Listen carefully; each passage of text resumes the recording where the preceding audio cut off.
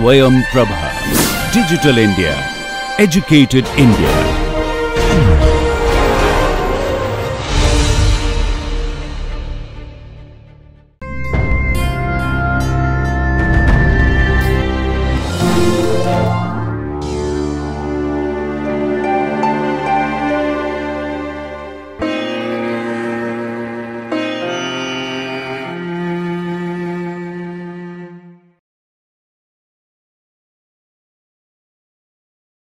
An action potential is an exciting phenomenon, and literally at that. A nerve cell, say that is an axon, has a negative resting membrane potential. Suppose this is a sensory neuron.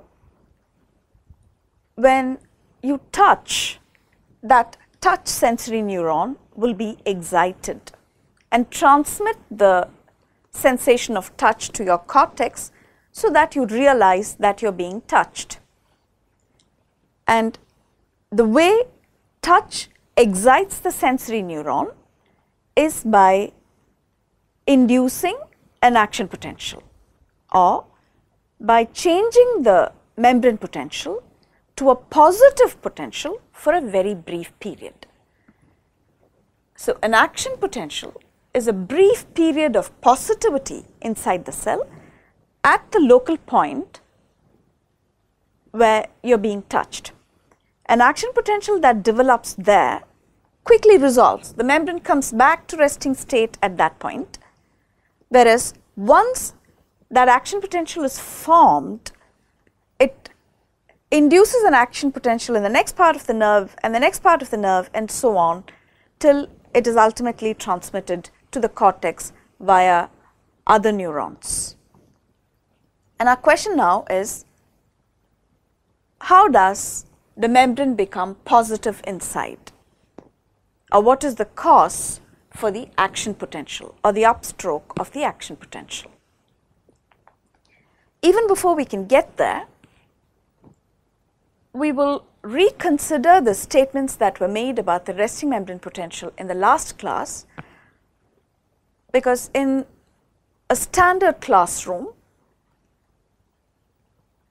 when I address the students after the lecture on resting membrane potential, there are some questions and there are some counter arguments. We will consider them now before we proceed to discuss the action potential per se.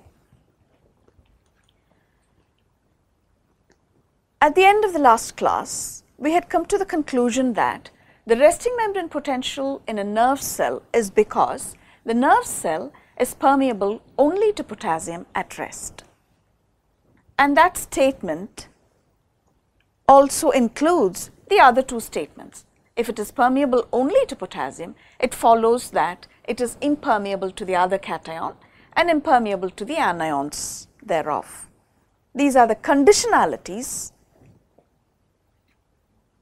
where the membrane would reach the potassium equilibrium potential. And if the potassium concentrations are same, again we know that the potassium equilibrium potential would be 0. So, a certain concentration gradient of potassium is required, and that is why you get a non-zero equilibrium potential for potassium, which the resting membrane is at. Therefore, for a potential difference to exist, the other condition is that there must be a concentration gradient for potassium. Now, some students would counter me now. Now, the popular answer that I said I would get in a class when I first posed the question as to what the resting membrane potential is due to would be that it is because of large anions within the cell which can't go across. At that time, the argument was, even if we replaced the large anions with small anions for which the membrane had transporters, the potential would still exist, and therefore, the idea that the negative membrane potential is due to impermeant anions is incorrect. That was my statement.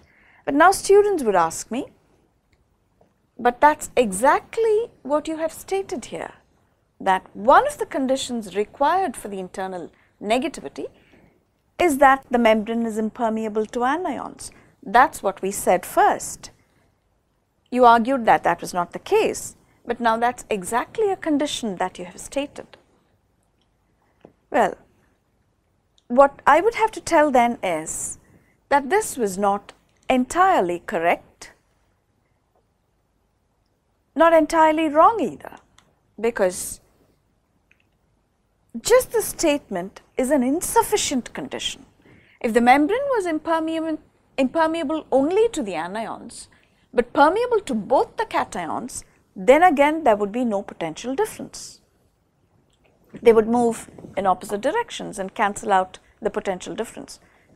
So, this is an insufficient condition, and one statement which would cover everything is that the membrane is permeable only to potassium and impermeable not only to the anions but also to sodium. The next popular answer I would get is, I said, the stoichiometry of the sodium potassium pump. The pump throwing out 3 cations while taking in only 2 cations. Is that the cause of the negativity inside? And I said that's not the case, because even if you inhibited the pump with bobane, the potential difference still existed. Some biologists would not agree with the statement that the sodium potassium pump is not responsible for the resting membrane potential, because it is that pump which sets these 2 conditions for development of that resting potential. It is that pump which makes the membrane essentially impermeable to sodium by throwing out sodium, and it is that pump which builds up a potassium concentration gradient. And how can you say that the pump is not responsible for the resting membrane potential? The incorrectness in the concept is that the negativity inside is not because of the stoichiometry, 1 extra cation going out for every turn of the pump. Even if the stoichiometry was 2:2, the potential difference would exist, because the membrane would still be impermeable to sodium and there will be a concentration gradient for potassium. So, it is not the stoichiometry of the pump which is responsible for the internal negativity. The importance of the pump in the internal negativity is that it lays down the conditions necessary for the resting membrane potential. The next question would be, if that was the case, why did the potential not dissipate when bobane was added? This is an important concept to understand. What we first have to understand is that cells have redundant mechanisms for keeping sodium out, because keeping sodium out is ever so important for cell survival. It would swell and lyse if not for the pump. So, if there are reasons for the pump to be inhibited, and I suppose there are even endogenous compounds which can inhibit the sodium potassium pump. If the pump is inhibited, other mechanisms of sodium extrusion will take over, the most important one being the sodium calcium exchanger, which we have considered earlier and will consider in greater detail when we do the cardiovascular system. So, addition of bobane does not immediately dissipate the membrane potential, because there must be other sodium extrusion mechanisms which will allow that condition to be satisfied. But what about the concentration gradient for potassium? Now, the channels for potassium which are open at rest are very few, and it would take a long time for the potassium gradient to dissipate through those few channels. And therefore, while you do not see a gross reduction in membrane potential immediately upon addition of bobane, given time, as the potassium gradient slowly dissipates through the few channels that are open at rest, the potential difference will gradually reduce, the cell will depolarize and reach zero potential when the gradient has dissipated. I hope I have conveyed my understanding of the resting membrane potential sufficiently, and you can now reflect upon these phenomena and develop your own understanding of what the resting membrane potential is due to. We have now set the stage to learn about what an action potential is.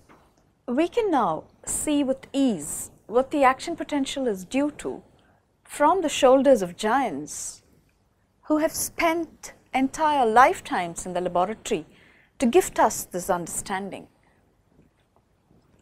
Julius Bernstein from Germany, Hodgkin and Huxley from Great Britain, Kenneth Cole and Curtis from the United States of America are the big players in the field who have brought about this understanding of action potential.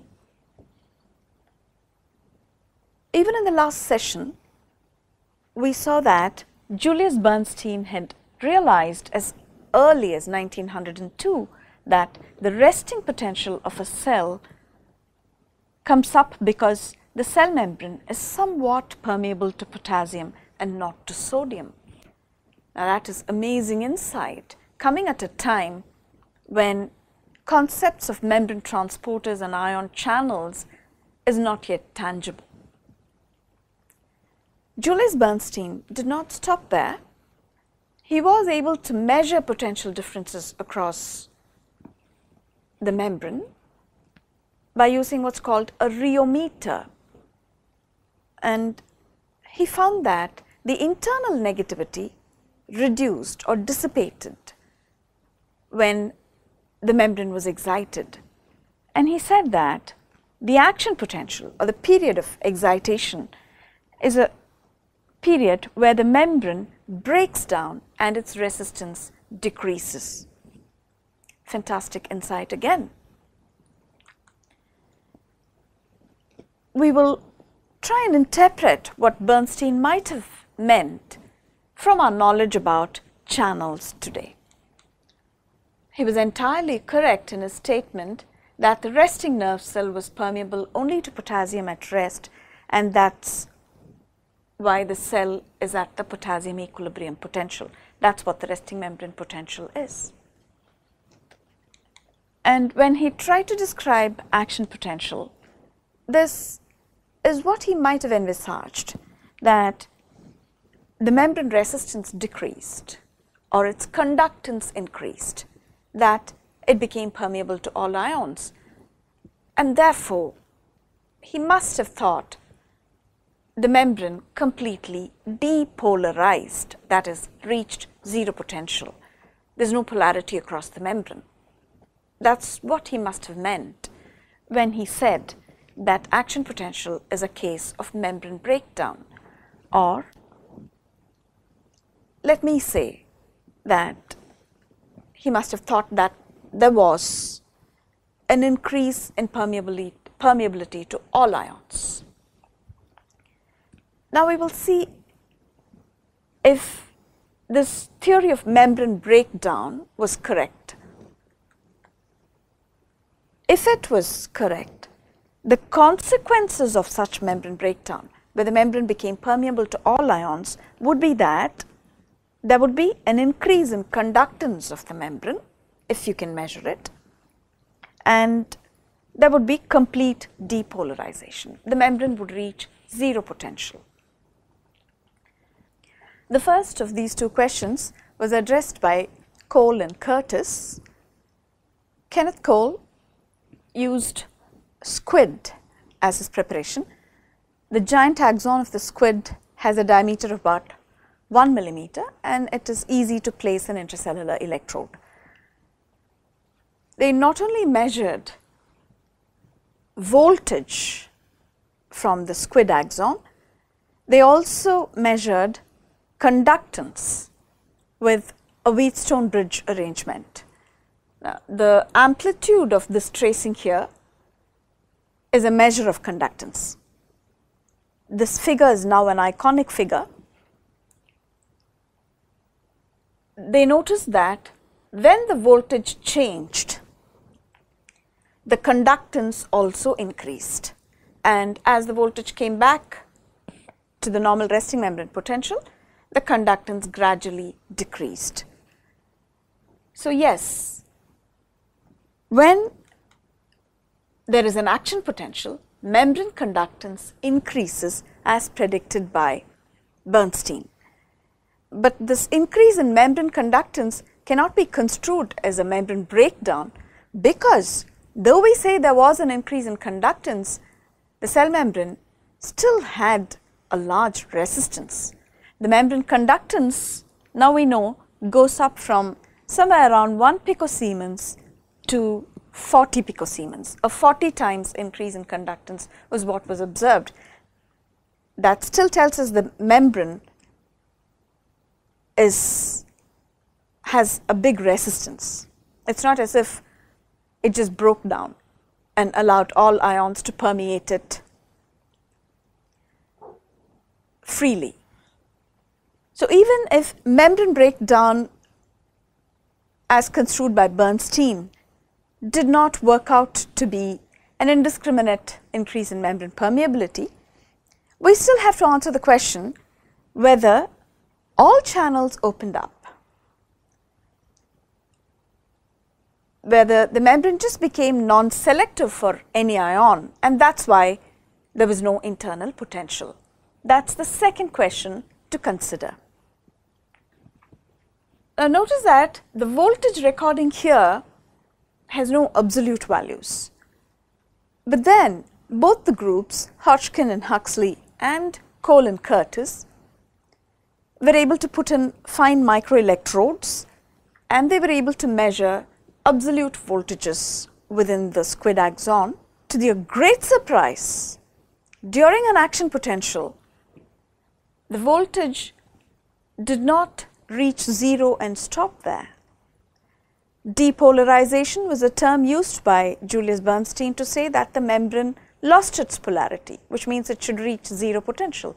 But to their big surprise, they saw that the membrane overshot the 0 mark and went to a positive potential. Now this was a very big surprise, and the question as to why this happened could be answered only after World War II, after a gap of about 5 to 6 years. Though the term depolarization would technically mean that the membrane lost its polarity and reached 0, we've continued to use the term to refer to the whole of the upstroke of the action potential. The whole upstroke reaching positivity is now referred to as depolarization. Whereas during an action potential, what actually happens is a reversal of polarity, where the cell interior becomes positive, albeit for a very short period of the order of 2 milliseconds. And why does that happen? Hodgkin and Huxley postulated that the internal positivity was because the membrane was selecting for sodium instead of potassium. In today's understanding, this would be opening of sodium channels, so that the membrane reached the sodium equilibrium potential during excitation. Now, if the hypothesis that action potential is an attempt by the membrane to reach the sodium equilibrium potential, because the membrane has become permeable to sodium, then it follows that if you changed extracellular sodium concentration, say you reduced it to 70, then the ratio will decrease and the magnitude of the action potential would be, the magnitude of the sodium equilibrium potential as predicted by the Nernst equation would be less, and therefore the height of the action potential would be less. So, when you had 140 sodium, the action potential that you record say is plus 40. You would notice that it is not equal to the sodium equilibrium potential, it is less. We will consider why later on. And if you changed external sodium, we have to see if the height of the action potential reduces. Only then we can confirm that the action potential is a case where sodium channels have opened up on the membrane. Hodgkin and Katz did those experiments. They used the squid axon again, and as they changed external sodium, they used seawater as the extracellular fluid, because a marine animal would have an extracellular fluid resembling the seawater of today. A word of caution is that the extracellular fluid in our bodies is not like the seawater of today. It is much more dilute, probably resembling seawater millennia of years ago when terrestrial animals evolved out of sea. So, while we have sodium chloride at 140 millimolar, marine animals have an extracellular fluid with 440 millimolar sodium chloride, which is similar to the seawater of today. So, Hodgkin and Katz were able to put in microelectrodes into the squid giant axon, and as they changed sodium concentration outside by diluting seawater, not just with water, but with another solution which would have an equivalent of sodium to adjust for osmolarity, like choline or glucose or sucrose, compounds which would not go through channels. So, when they maintained osmolarity but changed the concentration of sodium outside, they noticed that the height of the action potential reduced. This was proof enough that the action potential was a case where the membrane was moving towards the sodium equilibrium potential because it became overtly permeable to sodium, much in excess of its potassium permeability. Hodgkin and Huxley made prolific contributions. They are credited with developing the voltage clamp technique along with others, wherein the voltage of a cell could be maintained at a desired value for a length of time, so that the currents that develop during that voltage clamp can be studied better. It helps us understand channel kinetics better. Even today, their paradigm is repeated across the labs in the world, where voltage is clamped to measure currents or current is clamped to measure voltage. Hodgkin and Huxley also developed the HH model, a set of mathematical equations describing how sodium and potassium channels should behave in terms of their activation and inactivation. They developed those equations and made those predictions purely based on their electrical measurements. And for their phenomenal contribution to scientific knowledge, Hodgkin and Huxley were awarded the Nobel Prize in 1963 jointly with Sir J.C. Eccles. The HH model is something that you would want to learn about. A discussion on the HH model is beyond the scope of this class. You could refer other sources to understand the HH model. To summarize now, Bernstein was entirely correct when he stated the cause of the resting membrane potential as the potassium equilibrium potential. But his assumption that there was an indiscriminate membrane breakdown or an increase in permeability to all ions during the passage of an action potential was not right, because the membrane during an action potential became selectively permeable for sodium, and the increase in sodium conductance was so much that any resting potassium conductance would become inconsequential, and therefore the membrane reached the sodium equilibrium potential. Did it quite reach the sodium equilibrium potential? Not really. For those concentrations of sodium inside and outside, the sodium equilibrium potential would have been plus 60, but we see that the action potential peak never reaches the sodium equilibrium potential, it stops short. We will see why shortly. So during an action potential, the membrane moves towards the sodium equilibrium potential because it has become overtly permeable to sodium. Let us look at where these channels are placed in the table that we've seen earlier. Yes. For nerve cells, the only constitutively open channels are these, and the lead channels are responsible for the resting membrane potential of the cell, and the upstroke of the action potential is due to voltage gated sodium channels. Now there's something else to clarify. The resting membrane potential, let us say, is at minus 70 millivolts. Dr. Vinay has told you that the threshold voltage for opening voltage gated sodium channels is actually minus 55 millivolts. Only when the membrane reaches minus 55 millivolts, voltage gated sodium channels will open and the membrane will move towards the equilibrium potential for sodium, which is about plus 60 millivolts. But how does the membrane depolarize initially to reach minus 55 millivolts? We can call this initial depolarization the foot of the action potential. The channels that are responsible for the foot of the action potential we can identify in this table as this group here, which are either non-specific monovalent cation channels or non-specific cation channels.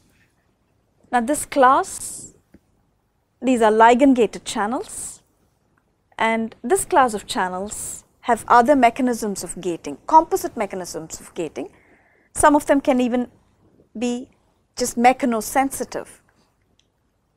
Touch receptors have mechanosensitive channels which open up when you touch the skin, and those are non-specific cation channels.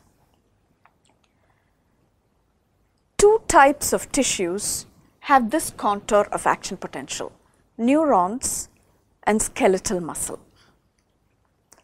In both those, the rest of the events are similar. The resting potential is due to constitutively open potassium channels. Upstroke of the action potential is due to voltage sensitive sodium channels. Repolarization is due to voltage gated potassium channels, but the foot of the action potential or the early depolarization differs from tissue to tissue. In the sensory neuron, the channels responsible for this section are different. They are different in motor neurons and they are different in the skeletal muscle. In the next session, we will discuss which of these non-specific channels, cation channels, are involved in the early depolarization of sensory neurons, motor neurons and skeletal muscles. We will also discuss a little more about the kinetics of voltage gated sodium channels and the voltage gated potassium channels, otherwise referred to as delayed rectifiers. Thank you for choosing to watch this NPTEL lecture.